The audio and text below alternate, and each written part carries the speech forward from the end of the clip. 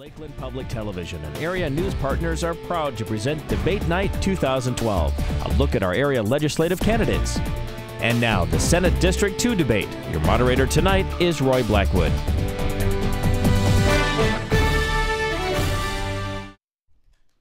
Good evening and welcome to Debate Night 2012. 11 debates over 4 nights. Tonight's site is Lakeland Public Television Studio in Bemidji.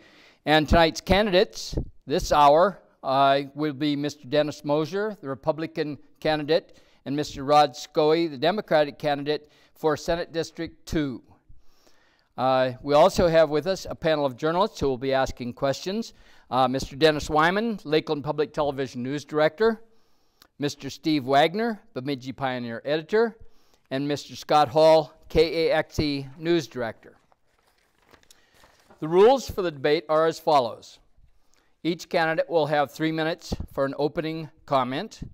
Then the panel members will ask questions. Some of the questions will be their own. Others will be elicited from the viewing audience. Each candidate will get 2 minutes to answer the questions, and then each candidate will have a 1-minute rebuttal opportunity. These questions will continue until we're about 50 minutes into the debate. At that time, we'll move to closing comments, and those closing comments will be 2 minutes each, at which time the debate will close. Are there any questions from the candidates on the rules? Okay, hearing none, then we will move on to the opening statements. Mr. Moser, if we could have your statement first, please. Okay, I'm Dennis Moser.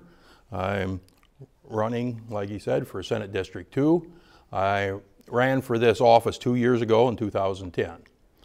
I live in Clearbrook, Minnesota. I'm married to my wife Jolene.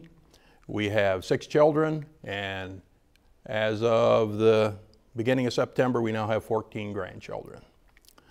So I'm really proud of my family, and most of my family live in the area. All of them live in the Clearbrook-Gonvick area, except for one is over by Oakley, which is pretty close, and I have one down in Blaine, Minnesota. And my background is that I was born and raised in Illinois, northern Illinois. I'm a Vietnam veteran. I went to college in St. Petersburg, Florida on the GI Bill. At the same time, I started and ran a small air conditioning company in that area while I was going to college. After that time, I moved to Minnesota here, and we farmed until we went broke. And after that, I went back and done some management, and I worked in the cities. For about 2 years, I was the commercial manager of a heating and air conditioning company in Chanhassen. I went to Phoenix, Arizona for 2 years. They sent me out there to open the branch office in Phoenix. Then we come back here, and there was a lot of stuff going on for the kids that I didn't like the atmosphere there, so we moved back to northern Minnesota, and that would have been in 1988, and we've been here since that time. And I drove truck most of that time because of the business opportunities in northern Minnesota are rather lacking, so I drove truck, which I made a relatively decent living at it, and I retired a little over 2 years ago from driving truck. So. Okay, thank you, sir. Mr. Skoe. Well, good evening, viewers, and thank you all for being part of this informational forum this evening. Thanks to Dennis from Lakeland Public Television and Scott Hall from KAXE Radio, Steve Wagner, Bemidji Pioneer, for asking the questions and for their organization sponsoring this forum tonight. And thank you, Roy, for moderating. You're always doing a great job. I am Rod Skoe. I am seeking re-election to be your state senator for Senate District 2 again. I'm married to Sarah Hogberg. She's an early childhood educator in the Clearbrook-Gonvick School District. Sarah and I have 2 grown children. Our daughter ML is in the Navy on the USS Kidd stationed out of San Diego. Our son Patrick is a software developer working out of the cities. Sarah and I live on the farm that we own and operate north of Clearbrook, kind of right here right in the heart of the Senate District. I grew up in Kelliher, went to college at Augsburg, and then moved back up north, first to log and then to farm. I have been honored and privileged to serve the past 10 years in the Minnesota Senate, representing Senate District 2. Prior to that, I served 4 years in the Minnesota House. I've been a Clearwater County Commissioner and a Clearbrook-Gonvick School Board member. As a school board member, one of the things I learned was how strong our schools really are. They have excellent kids, excellent staff, good administrations, and committed school board members. But the last number of years, the schools have struggled, and the state has not fulfilled its commitment to these schools in our area. And after these years of uncertainty, there's been unallotments and funding shifts. Our schools have financial problems. The solution to this is to have help from the state in the form of certain and adequate funding. And so as we think about this, we need to quit borrowing money from our schools, and we need to pay back the shift. Now the schools are strong, but they're kind of frayed around the edges. Our cities are in similar shape. They've had unallotments and they've had LGA cuts, and so they need help. Our state is somewhat the same. We're basically strong. Our unemployment rate is below the national average. We are doing well there. But in order for us to continue to excel, we need to change. After 10 to 12 years of divided government in St. Paul, the state is a little worn and a little frayed. And we need a legislature and a governor that are willing and able to work together to make solutions. We need to work with Governor Dayton to fix our budget deficit. We need to make the hard decisions to balance our budget. And as we balance our budget, we need a vision of our future and a vision of where we're going. This evening, I look forward to having an opportunity to discuss my vision with you of where Minnesota is heading. Thank you, and I'm looking forward to the questions. Thank you, Mr. Skoe.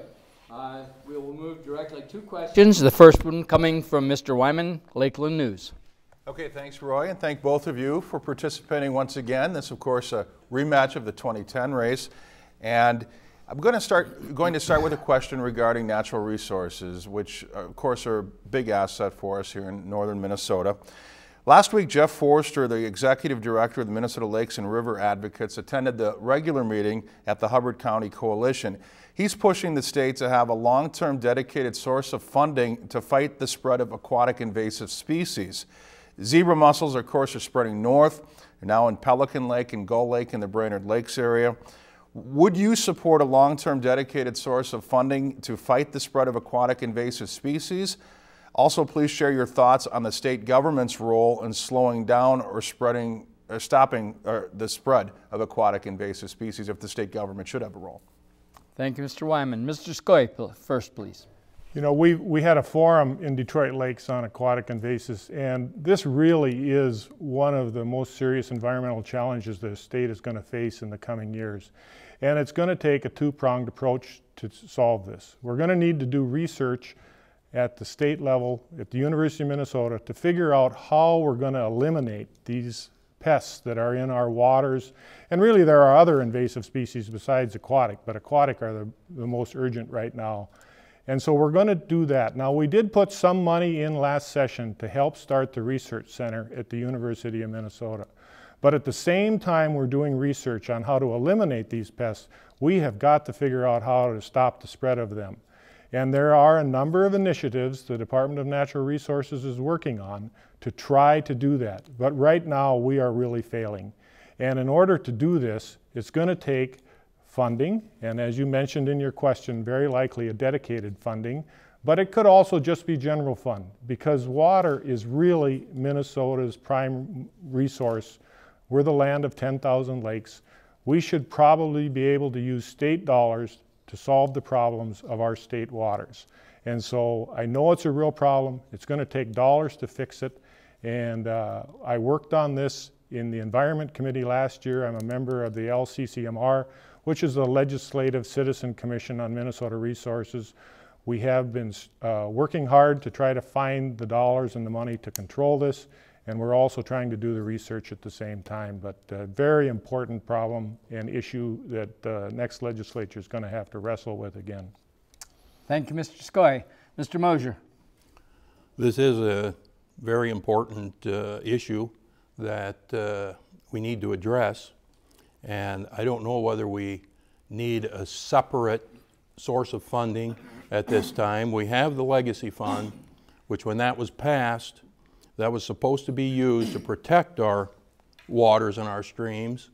And that fund has been used for other things like the DNR purchasing land, which as of now, Minnesota is one of the largest landowners in Minnesota. There's a sizable amount of land that's owned by the DNR, and of course that compounds our problems because it takes the land off the tax rolls, so then it hurts our counties and our townships by not having that.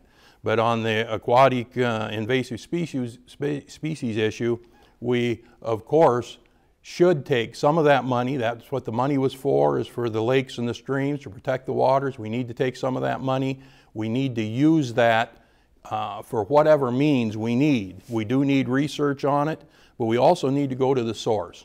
And I haven't done a lot of research on that, so I'm not real sure what where it all is, but I do know that some of it comes in through the Great Lakes. When the ships come in, they have water from a foreign country in their holds, and they're coming in to pick up ore, or iron ore, or whatever it is they're coming in to pick up, and they dump that water in our lakes here. And so we need to also control the species that are coming in, as well as get rid of them now that they're here. Okay, thank you, Mr. Moser. Mr. Skoe, any rebuttal? Well, not a rebuttal, but just a further comment. Dennis is right about controlling those species coming into our state. You know, we've got these Asian carp that are in the Mississippi River, and we're going to have to find a way to stop them from coming north.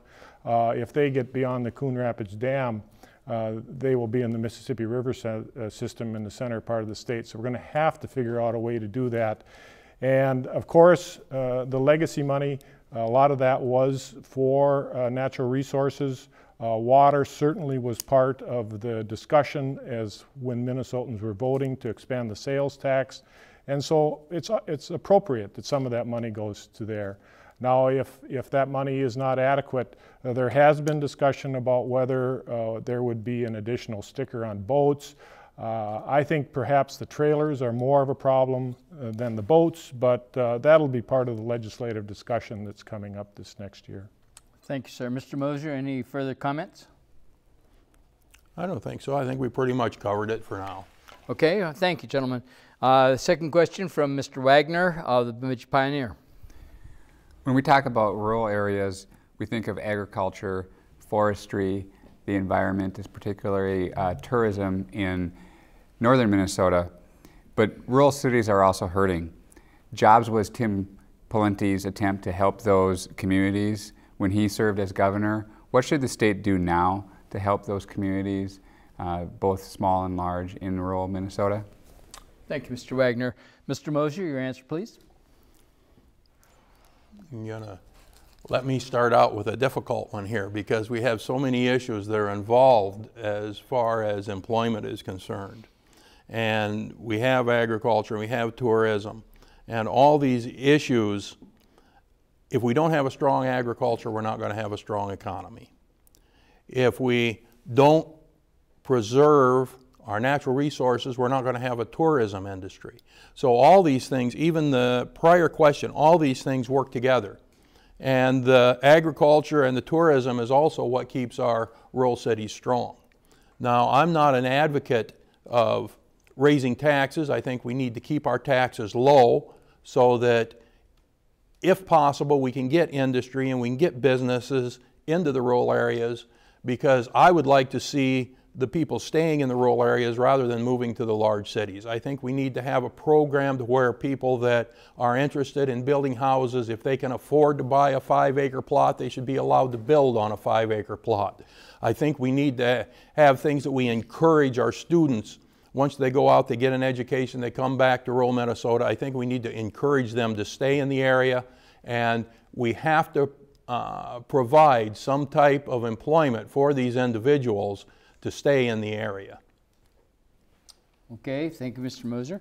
Mr. Skoe. You know, it's always a challenge trying to attract jobs to the state and to our rural areas, but it is doable. And when Roseau flooded and the Polaris folks were asking for help for their community, they talked about how important it was to have a vibrant community, good schools. They needed good healthcare facilities as they tried to recruit engineers to come and live in Roseau. The same down in Jackson when AGCO was moving its tractor plant into that area. So we have to make sure that our communities are strong. As I was mentioning in my opening, you know, our communities have gone through unallotments and LGA cuts. It's hurting them, it's hurting their budgets. So we need to make sure that our communities are strong financially and that they're vibrant. Now from there, then we need to find ways for people to have good employment. I think with the advent of the internet and the work that a lot of our rural telcos are doing, bringing fiber optics to rural areas, people are going to be able to work wherever in this world. I know my son has talked about his company giving them the opportunity to distance work after they've been with the company for a couple of years. He's excited about it because it would free him up. He could come home on the weekends and work Friday at home and not have that Friday afternoon traffic problem. So we've got things that we can do. We can strengthen Minnesota's investment fund to try to attract jobs into our area. And you know, we'll just have to keep plugging away at it. Agriculture and natural resources are our strong suits. Of course, you look around, the natural resources is not just logging, it's also tourism. And there's all kinds of things that we can do to have economic development. But it starts with strong communities and then the infrastructure for those communities to grow. Thank you, Mr. Skoe. Mr. Moser, any rebuttal? Well, I don't know if it's a rebuttal or not, but I would just like to also add that we do have a lot of regulations on our forestry and on our logging and on some other industries that I think if we would ease up some of these regulations and make it more, make it easier for these businesses to do business in our area, I think that it would help go a long way towards bringing more jobs to our community. Thank you, sir. Mr. Skoe, any further comment? Yeah, and I'd just like to follow up a little farther on that. We did work last session with Governor Dayton and the legislature to try to streamline the permitting process. And we are making some slow progress on getting these permits issued in a more timely manner. Now I know with the biodiesel, cellulosic biodiesel plants, there's a couple of them that are trying to come into the area. And because they're new technologies, they're taking longer than we would like. So I think that the effort needs to continue to try to make sure that the permitting process is smooth and reasonable and doesn't delay companies from coming in. At the same time, we need to make sure that, you know, we're protecting our water and air. Thank you, sir. Mr. Hall from KEXE, third question, please. Thank you, Roy. Seems a fundamental difference between Republicans and DFLers, not only in Minnesota but perhaps nationwide, is there different ideas about the role of government in our state, and Republicans in general want to shrink the size of government and turn as many functions over to private sector. DFLers have a greater faith in the role of government, or maybe a larger role in the state economy and also in solving some of our problems. I guess this goes and also I think that difference it has a lot to do with what we call gridlock, or the inability to get things done, why we have special sessions and things like that. That fundamental difference. So in a way, I'm kind of asking you guys, why are you a DFLer, why are you a Republican, and what is your idea of an appropriate role of government in managing the state, and also if you would eliminate some functions of the state, what would they be? And how could the private sector maybe do something that the state is doing now? Thank you, Mr. Hall. Mr. Skoe, your response, please. Well, let me start by disagreeing just a little bit. I think that there is a difference in what they think of the role in government, but I really think the primary difference between the two parties is around tax policy. And the tax policy then follows through to, as you have shortages of tax revenue, government does shrink. So maybe we are heading to where you were heading in your question. You know, the Republicans, they They don't like state taxes, they don't like the income tax, and they don't like the sales tax. Democrats appear, from my perspective, to be more concerned about the property tax. And when I look back at the last session and the resolution of the government shutdown, I see that playing out because, you know, Governor Dayton had proposed a income tax, a fourth-tier income tax. That was rejected. We went to government shutdown. We ended up with the elimination of the homestead market value credit, which was the property tax that we all paid, which was agreeable to the Republican Party. So I see that fundamental difference there. And as to the role of government, when you're dealing with aquatic invasives, as we just talked about, you're going to need some regulations to control the spread. And you're going to need some resources to enforce those regulations. So the government does have a role. Now there are times when the government needs to step back and let innovators work and business do its thing. But you know, you also have to balance all of this out and make sure that the people that are in the area are enjoying the benefits of those businesses too. You know, I've always been a little bit surprised that these claims that the Democrats are not supportive of businesses is come around, because we have always been very supportive of the workforce, which is important for business. The Democrats supported the Minnesota Investment Fund, which is recruiting businesses to this state. And, you know, really Minnesota has a very good business climate. Thank you, Mr. Skoe. Mr. Moser, your response, please. Well, we have an awful lot of issues there wrapped up in one question. To start out with, I do believe in smaller government. I don't believe in government doing things that the private sector are capable of doing, and in most cases much better at doing at less cost. I do believe in personal responsibility, and I believe in personal accountability. Now, in order to have personal liberty, we have to have individual accountability and responsibility. And we've lost that, it seems like, in a lot of people now, because they don't want to be responsible for themselves. They want somebody else to be responsible for them. I think this whole issue of government and everything, I think I need to be responsible. I don't need government telling me every little thing to do and when to do it. And if I'm responsible, if I live in a responsible way, and if I take care of the natural resources that God has given us, if I take care of the river that runs through my property, if I do the things that I need to do, I don't need government to tell me to do it. And this is one of the things that we have lacked, is we have had people that have come into the area and they want to pollute the rivers, they want to pollute the lakes. Don't seem to be the responsibility. So I don't like this idea of all these different flavors of political parties where we see Democrats and Republicans, because if anybody has a good idea, it's a good idea. I don't care what side of the aisle they're on. It doesn't make any difference. But I do come down on the side of more personal responsibility, of smaller government, and of allowing the private sector to pick more of the responsibility up. Thank you, Mr. Moser. Mr. Skoe, any rebuttal? Well, just a further comment. You know, we've kind of focused in on a small section of government, some of the environmental issues are permitting that they do.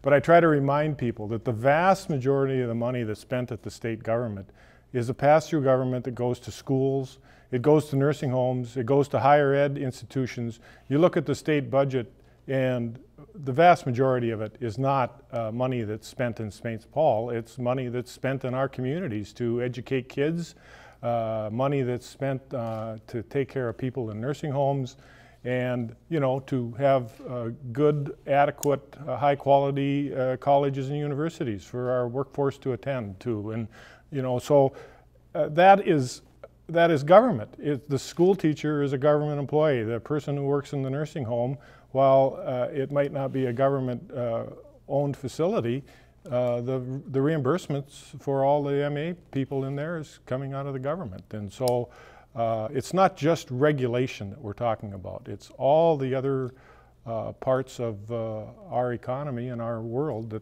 that rely on community funding. Thank you, sir.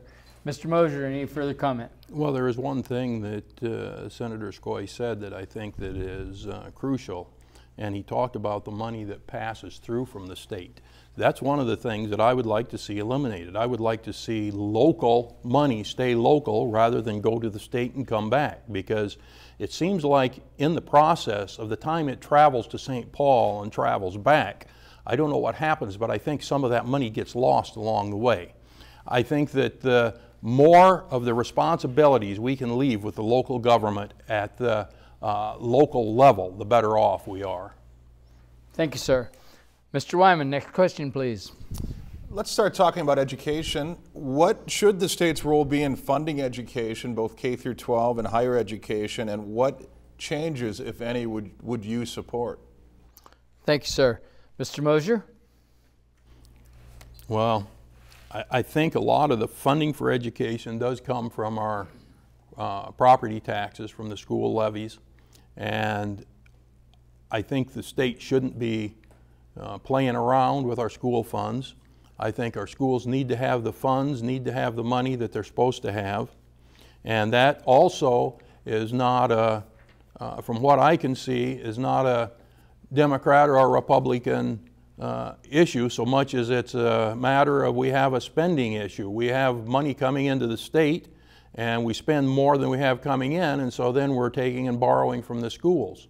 I don't think that we should be doing that. I think we should be living within our means, and I think that our schools would be better off. I think there is sufficient money for the schools if the money was appropriated properly to the schools the way it should be.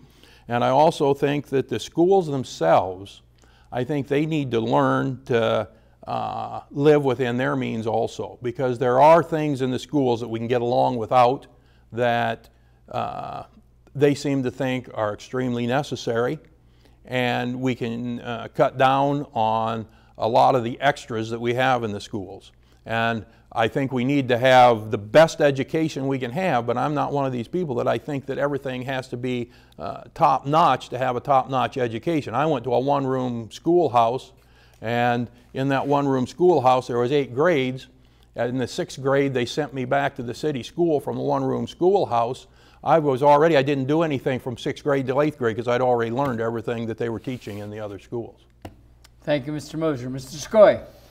Well, school funding in Minnesota is involved, I will say. I don't want to say complicated because I don't think it is all that complicated. But since 1971, after the Minnesota Miracle, the school funding was trying to be removed off of the property tax, and they instituted a statewide sales tax to pay for schools and other things because they thought that it would be much more fair and more uniform across the state.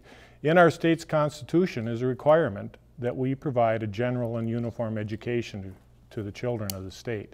And in order for us to have this general and uniform opportunity for kids to learn, we need to have equitable and equal funding. And that's why it's coming out of the state as opposed to the local property tax. Because if you're going to take the property tax dollars off of a very small rural town and try to fund your school solely with that, those kids won't have the same opportunities as a child that's raising in an area with more property wealth on the outskirts of the metropolitan area. So we're trying to equalize the educational opportunities for kids. And so that's why the state is involved. Now we go to 2001 when Jesse Ventura was governor, and technically the state was supposed to take over the base funding of schools. And that's the part that the commitment that the state hasn't been keeping to the schools. And now it's even worse because we're borrowing from them for state budget issues. So we need to solve this. We need to quit the shifts and pay for the schools on a timely basis. Now there's a reason for the 90-10 delay because school payment is made on a per pupil unit basis, and at the end of the year you do an accounting to find out how many per pupils you had, and then you have that 10% less to adjust to make sure that the money comes out right. But the state needs to live up to its promises to the schools. Thank you, sir. Mr. Moser, any further comment? I think that the state I also think the state needs to live up to its promise to the schools, and I don't think it ought to be a back and forth issue down at the state. I don't think that when it's been proposed to be paid back that the government should veto it, and I also don't think that the House or the Senate should prevent it from being paid back. Either way, I don't think is right. I think that needs to be taken care of first for the schools. But I still think that the more local control we can have, I think the better off we are.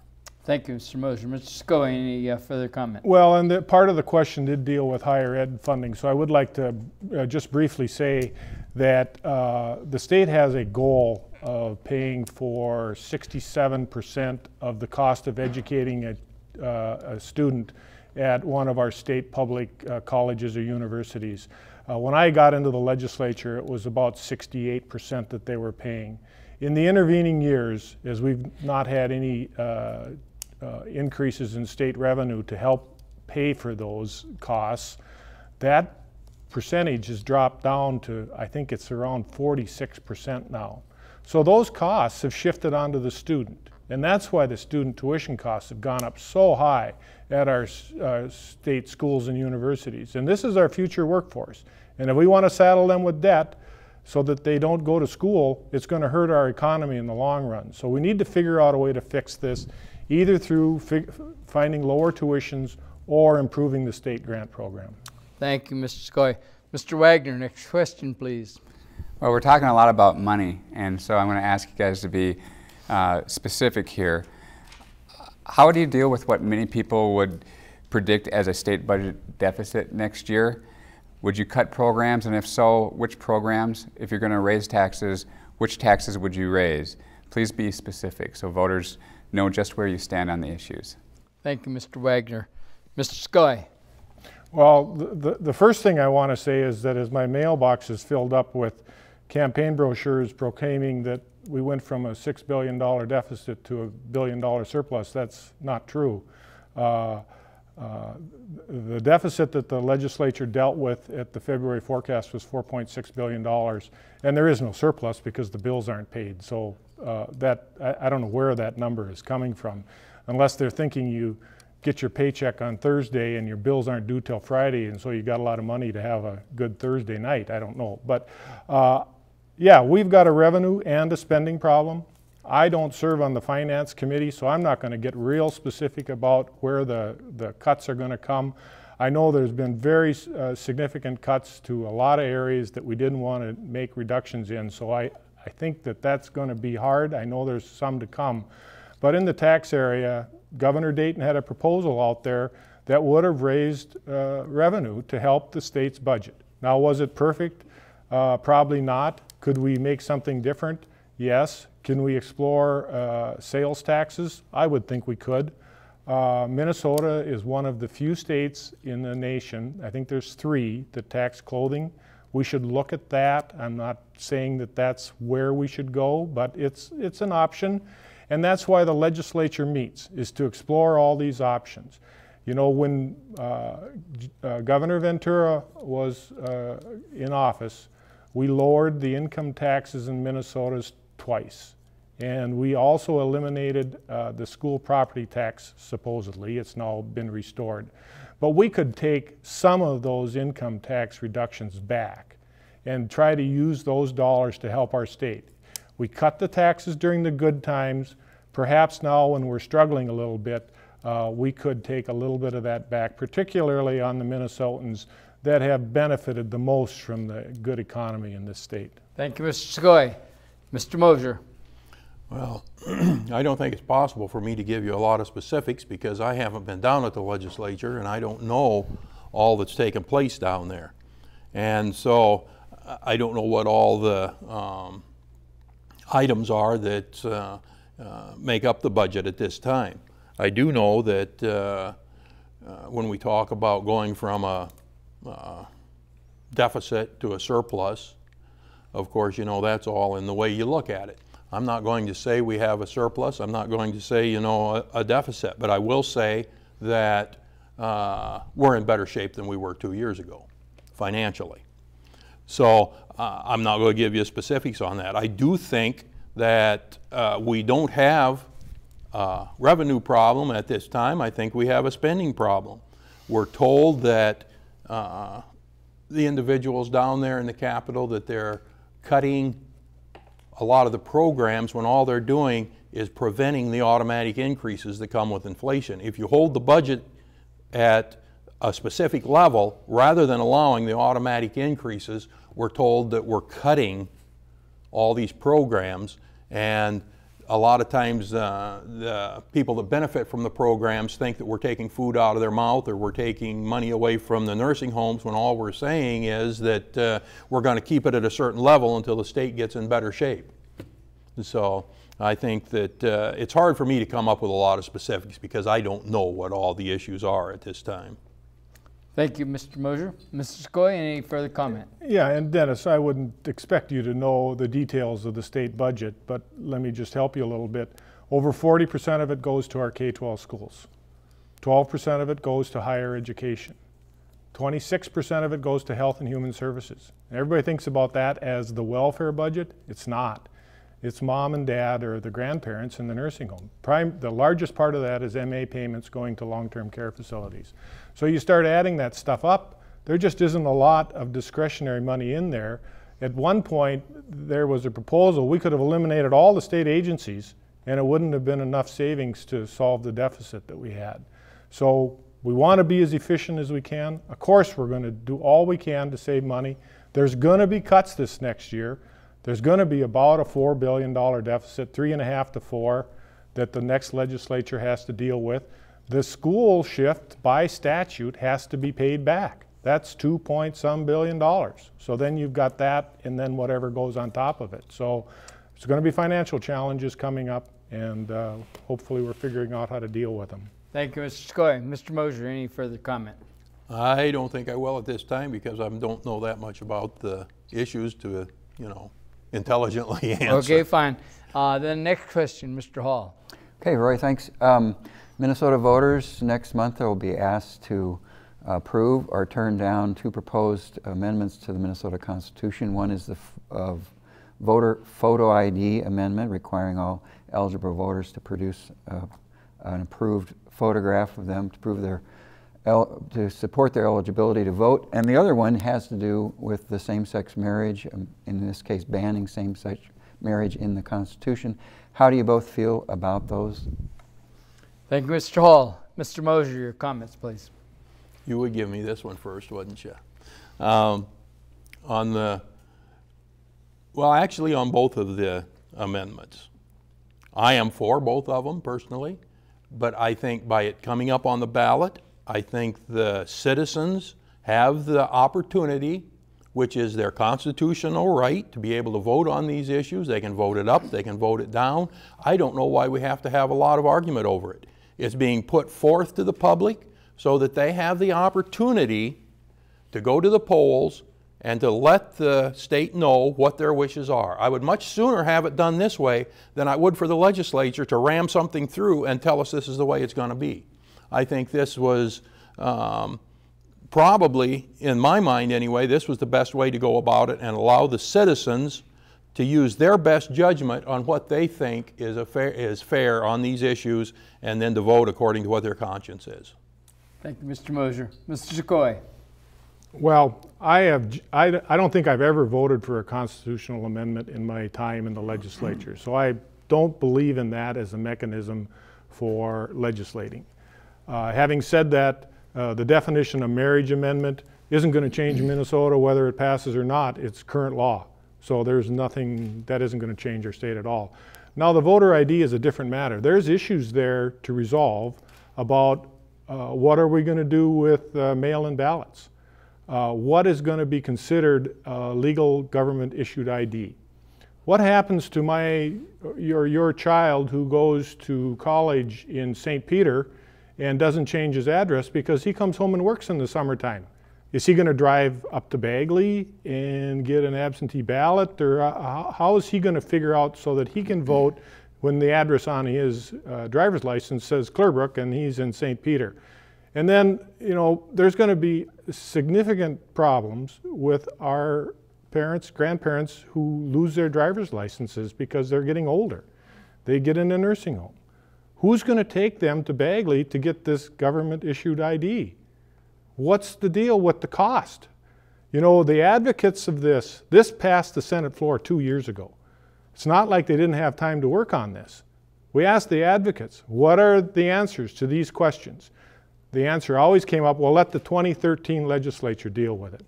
Well, if it's this important, shouldn't we know what the ramifications are going to be before we put language into our state's constitution to require a photograph to vote? Voting is a right. It's not something to be trifled with. And there's no evidence of fraud. So I think that we need to know what the ramifications are before we start adding language to the Constitution. Thank you, Mr. Skoe. Mr. Moser, in rebuttal. Well, on the voter ID, Senator Skoe brings up a lot of issues, and he talks about the mail-in and that's going to create a problem. I don't see how that could be a problem. All you do is put your ID number or the last four of your Social Security number on your ballot when you mail it in. You've got your ID taken care of. And you talk about the address difference. That shouldn't make any difference as long as you got the ID. There's nothing in the bill that talks about, that I can see anyway, that talks about the address. You'll have a conditional ballot, and once your address is provided, that vote will count. The only thing it does is that vote will not count until that address is verified.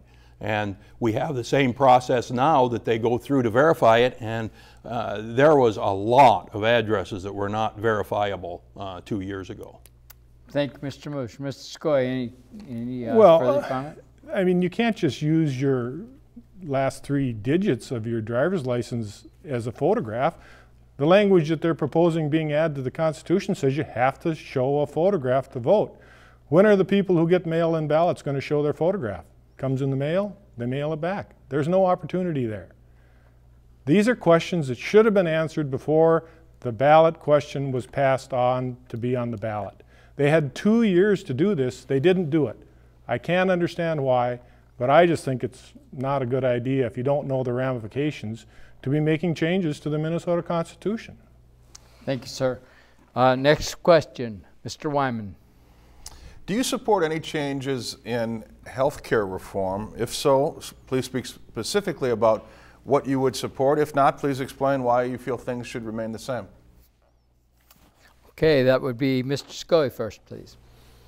One of the most challenging financial areas, and we talked a little bit about this when we talked about the MA costs for our long-term care facilities, is health care. And long-term care is part of health care. And we're going to have to figure out how we're going to deal with the ever-increasing costs, because as the technology improves and the treatment improves, people want those new technology and treatments. They're expensive, so we're going to have to figure that out. But there are a couple things that we can do that will benefit our area and the rural areas particularly. One of them is to get everybody on an insurance plan, so that the reimbursements are the same as the private insurance plans and not the reimbursement rates that the governments pay. Because there's lots of cost shifting going on in health care. And what happens is they go to the local provider or the hospital and they negotiate a reduced rate for large insurance plans, and the government is the worst for MA. They're paying about 50 cents on the billed dollar now. And if you only have a small number of patients that pay that way, you can absorb those costs. But a lot of our facilities up in northern Minnesota, the percentage of patients can be 40, 50%. I've heard as high as 80% that pay with those mechanisms. So we got to figure that out, and getting these health exchanges in place will be helpful. And the other thing that is going to be helpful, and it's a very small start, but I see that the administration now is taking 3% of the MA dollars and is going to redistribute them based on quality. And Minnesota's always had high quality and good outcomes, and that should be a benefit, and hopefully that quality index number will continue to grow because that'll benefit Minnesota. Thank you, Mr. Skoe. Mr. Moser, your comments, please. I don't think the government needs to be involved in healthcare. I think healthcare should be between the doctor and the patient. And I know we have insurance companies involved and we have all this other stuff, but I don't want some bureaucratic panel sitting in Washington, D.C. telling the doctors what kind of a decision they should make. That's not my idea of good health care.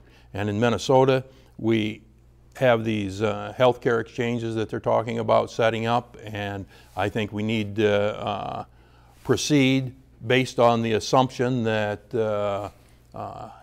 healthcare bill is going to stand. But depending on what happens, I don't think we need to go to the extent that we can't reverse that in case this healthcare bill is either done away with or changed in some way. Now, do we need to do something different for healthcare? Absolutely, because the healthcare system is broke. But I don't think that government is the answer. I think we can have tort reforms, we can have lots of other different things that we can do that will bring the cost of health care down. And since the health care bill has went into effect, actually insurance rates have risen, which they were supposed to go down, and they've actually gone up by more than what they said they would decrease. So it's not working the way it is now, and it will continue to get worse the more of it that's implemented. Thank you, Mr. Moser. Mr. Skoe, rebuttal? The question is not about the treatment, because the doctor and the patient are going to decide the treatment. The question is about how you pay for the treatment. And currently, the government is the largest healthcare payer in the country through Medicare and Medicaid. I mean, they're already making significant payments to healthcare providers. We just need to figure out a way to be more efficient. And we need to figure out a way to get the administrative costs down. So we're not paying a lot of people to file a whole bunch of different forms based on the insurance company's co-pays or deductibles or whatever. And this will make us get more health care for the dollar that we pay. Some of these insurance companies have 30% administrative costs. If we can get that down into single digits or to 10%, think of the savings. That's what we have to work on. That's part of the goal and part of the effort, and I think it's important for us. Thank you. Mr. Moser, any other comments? Well, as far as the administrative costs are concerned, the government would have a lot higher administrative costs than what the private industry does. But I think, again, I said earlier, I believe in personal responsibility, and I believe in taking responsibility for yourself. Now, when I say that, a lot of this issues with health care, we see a lot of people, they say, I've got health care, so I'm going to go to the doctor. I'm going to run to the doctor every 5 minutes. When our children were little, we didn't run to the doctor every 5 minutes. We took care of a lot of the stuff at home. We had very few doctor bills compared to what there are now when you run to the doctor all the time. Again, we have to have personal responsibility and personal accountability in everything we do. That includes health care and the whole gamut of whatever we're talking about. Thank you very much, gentlemen. That concludes the time that we have for questions, so we'll move now to closing comments, and that would be Mr. Moser first.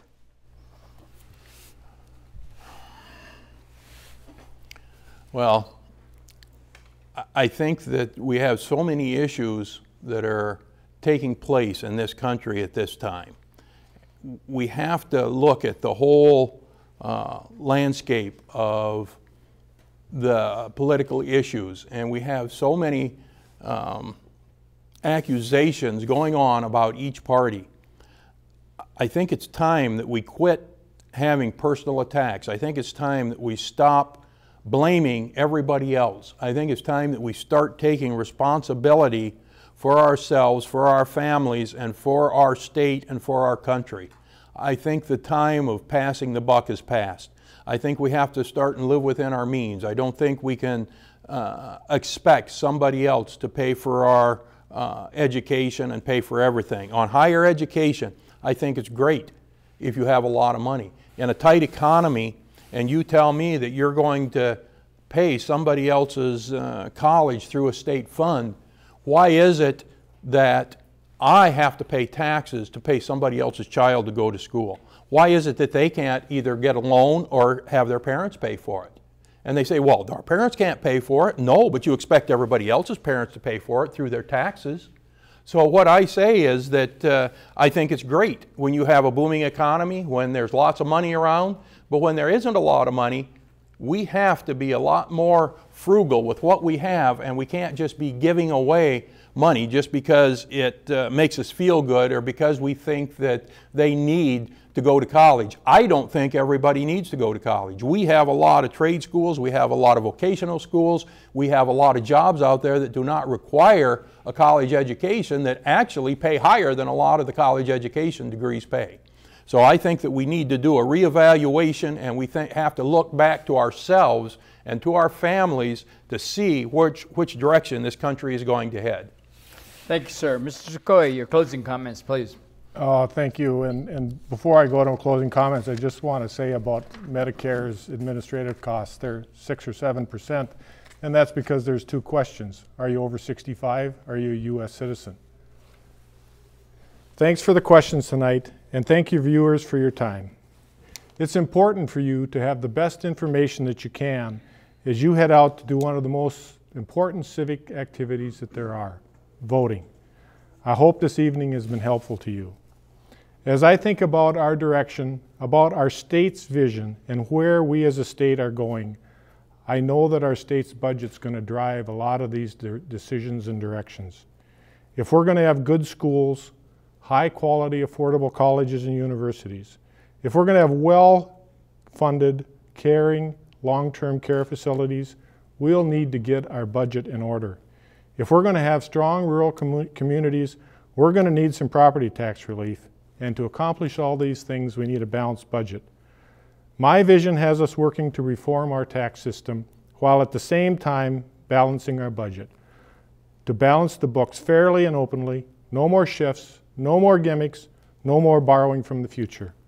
I will stand strong that taxes that we pay should be fair and based on one's ability to pay, and in a process that's easy to understand.